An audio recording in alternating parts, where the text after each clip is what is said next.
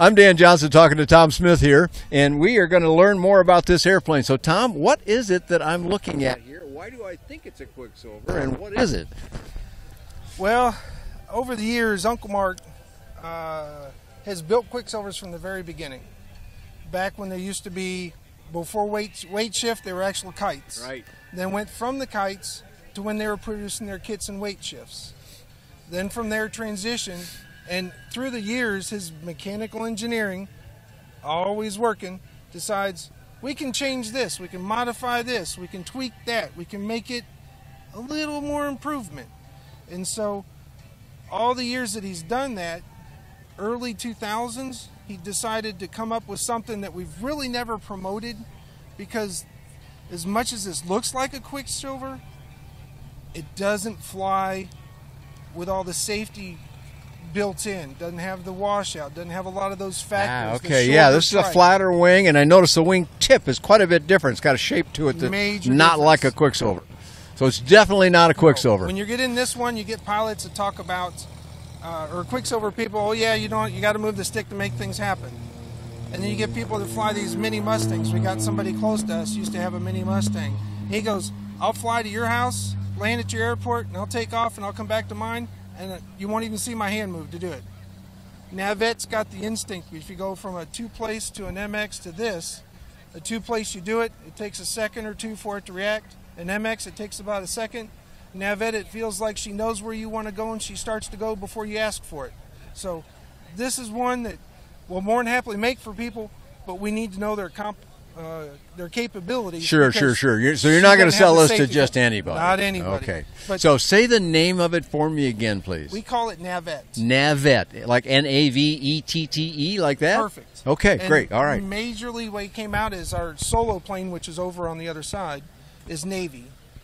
Oh, okay. And so when this one came out, it was gray, or she was gray, shorter, whatnot, cuter. So we just kind of decided to name her Navette. Okay, Navette it is. Kind of like Smurfette type of deal. Now, is this a 103 capable aircraft? We've never really measured it. We believe it is. The way it's set up, I did add something to get here. It'll be taken back off when we get home. That takes us over one of the limitations that others may see that's very obvious. Well, we got a 5-gallon gas tank up here. Okay. We've changed a lot of stuff. We had the setting down here for it looks like a 2S front end. This was designed before the 2S was even out. Oh. So we're kind of I associate your Mark Smith with having kind of created the steerable nose wheel. Of course, Quicksilver has it now, and they did their own job, but before there was that, he did it. Mark's two-place, original black two-place, the way the tubes came together, he basically welded 4 plates together and put a bicycle gooseneck on the front and put a wheel on it, welded up the fork, and that was his steerable nose wheel. He had on his trainer for I don't know how many years. And then finally we talked him into upgrading his two-place instead of just changing parts out as needed. Because when you're learning, commonly we run into axle replacements, axle stubs. It happens. Things start to, the process of learning teaching, sometimes causes problems. Yep. And he's learned to minimize a lot of it over the years when he was teaching. And Andy and I are kind of going through the same deal, learning what not to let people do. Sure, right. Well, that's why they come for instruction. So, and you know what? All the instruction you can afford is worth it. That's my motto, and I believe it. And we get a lot of people that come in for that, and they can go from, we've had GA pilots come in, some of them in 3 to 4 hours, and some of them take longer. And it's just a transition, just like you're going from a Cessna to a twin or anything. We still want to get you type rated, so to say, to use their terminology, because this does fly so much different, and those that aren't used to tail draggers are not used to using their feet, because we are a feet-first aircraft in this type of Quicksilver. In the air, you mean? Yeah, when we're flying, right. Correct. Feet first, and then use your feet a lot on landing in a tail dragger, but not in flight. Your feet are kind of dead. So at least tail dragger people have used to using their feet some. Regular GA don't use their feet hardly at all. Right, just the way I understand. Just nudge it a little bit, right? Right. Which is fine. Those are different airplanes. That's the way they're supposed to work. But so a lot of things that are different with Navette that you initially asked in your first question, where I got sidetracked, because I never do that. If you notice from the other planes, in the other videos you've done today, this is going to be about your hat brim level. one of the ideas they came up with when they thought about designing a plane 103 is what can we do? And so they said, why don't we take some weight out by making it shorter? Because if you look, you notice you're looking at the root tube instead of up at it. Yeah, no, it's definitely a little lower. So it's easily 8 to 9 inches lower. 8 to 9 inches, okay. So doing and you do that throughout the aircraft, you save some weight, no question. Same wire sets. Come down instead of attaching above. Now they're attaching way down here, which is going to be 9 or so inches lower. Right. Had to modify steering and pedals and tweak, and when they lowered it, they couldn't use the gooseneck because everything was lower. Sure. So they modified the gooseneck that was done, changed the angle, used a little bit bigger tubes to add structure, because a lot of times with two places they were going out, they'd make these chromoly to get them stronger. And now they decided let's back off of that because chromoly breaks, aluminum and it's bends. heavier, right? Yeah, right. So this will bend and not be pieces. It'll still most likely stay together if something happens. Yeah, we talked about landing gear problems, and you know that tube right back there, the landing gear support tube, that bends sometimes. Absolutely. But aluminum does that. It kind of, you know, it'll bow and give. And yeah, you can still taxi back and no problem, but obviously replace it before you fly again. Yes.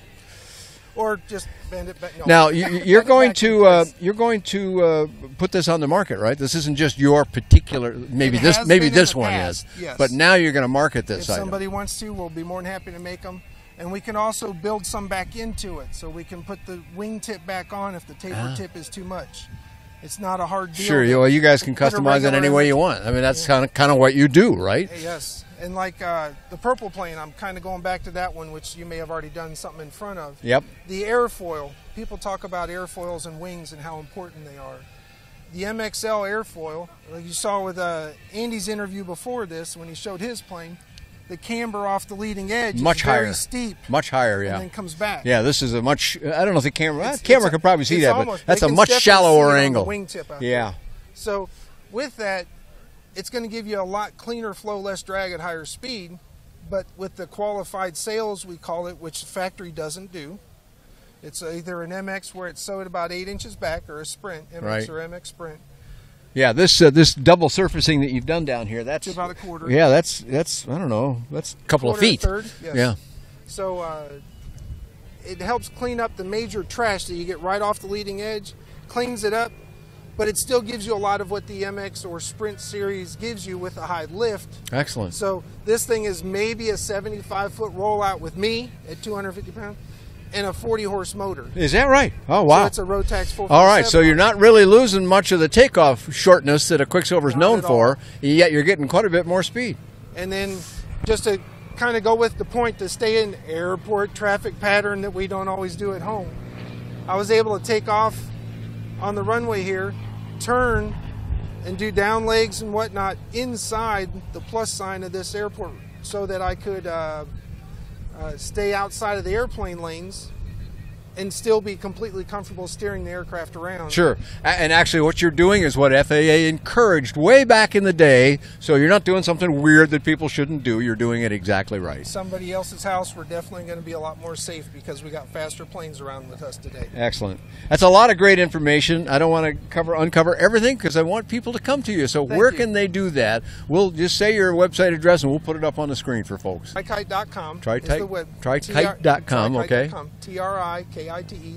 Okay. I also do the fiberglass stuff, so like seat tanks and other stuff. So, and that's at the Smitty's Fabrication, or fab.com. Sorry. Smitty's with an S on the end. Correct. Front and the end. Yep.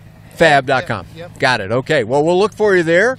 I haven't done anything about this particular airplane, but lots about Quicksilvers, which look very much like this, and lots of other affordable aviation on BuyDanJohnson.com. Thanks for joining Tom Smith and myself here at the Midwest LSA Expo